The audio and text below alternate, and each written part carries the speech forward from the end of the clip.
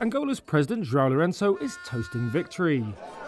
On Monday, the southern African country's electoral commission declared his ruling People's Movement for the Liberation of Angola the winner of last week's national vote. The MPLA has triumphed in every election since the first multi-party vote in 1992. But this win, its fifth, has been tainted by concerns about possible fraud.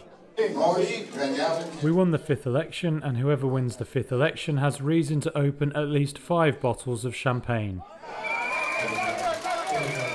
The MPLA, in power since independence from Portugal in 1975, took 51.17% of the vote, according to the Electoral Commission.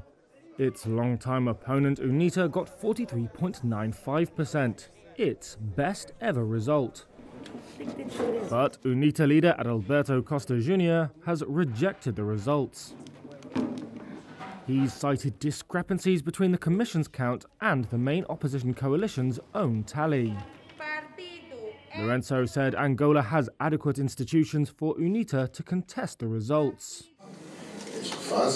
They should do it because the law allows these situations. There are deadlines and we will wait. Local observers said the election was free.